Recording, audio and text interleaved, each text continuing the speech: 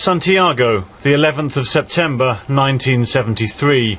A coup by the country's military is in full swing, orchestrated by General Augusto Pinochet and backed by the CIA.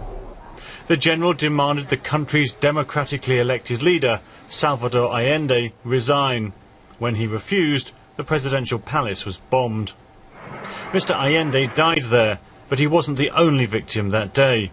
Thousands of people were rounded up and taken to a stadium in the capital, where many were tortured and murdered. Among them was the singer and songwriter Victor Jara. The 38-year-old's left-leaning lyrics were well known, and they were enough to get him arrested on the day of the coup. Days later, his body was found in a street. He'd been shot 44 times, and the signs of torture to his body included the crushing of bones in his hand. Now, though, his family are hoping that justice might be done. A judge has ordered the arrest of 8 former army officers. After bringing together many elements, there comes a time when one must end the investigation and try to move towards a resolution.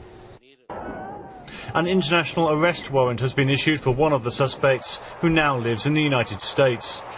Chile's 17-year period of military rule is still a sensitive issue in the country, with accusations that many victims have never received justice.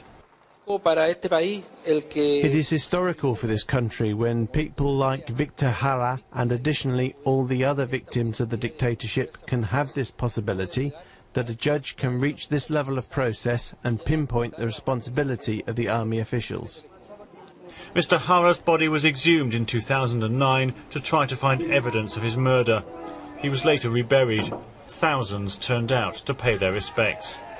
Bill Hayton, BBC News.